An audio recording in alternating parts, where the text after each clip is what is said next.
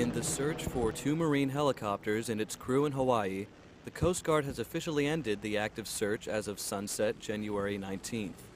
This decision comes after 5 days of constant searches across more than 44,000 square miles. The Coast Guard's District 14 Chief of Staff, Captain Jim Jenkins, said the decision was a difficult one. The decision to suspend this case, the searches, is very difficult. We have not found the survivors, and this has a significant scope and impact, stopping our search efforts. I know I speak for the entire Coast Guard when I say our thoughts and prayers are with Marine Corps Helicopter Squadron 463, and particularly with families and loved ones of those missing. The Marine Corps will now lead the recovery and salvage operations for the 12 Marines and their CH-53E Super Stallion helicopters with the help of the U.S. Navy's salvage ship Salvor.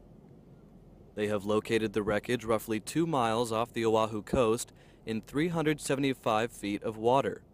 Brigadier General Russell Sanborn, the commanding general of 1st Marine Aircraft Wing, said the Marine Corps will continue to be faithful to the families of those involved. Basically, we are huddling around them. I think the best course of action is to let them know that we love them, let them know that we're there to support them, and just understand their needs and how we can support that. 4 Marine pilots and 8 enlisted crew members were aboard the helicopters when the nighttime training incident occurred. An investigation into the incident has started.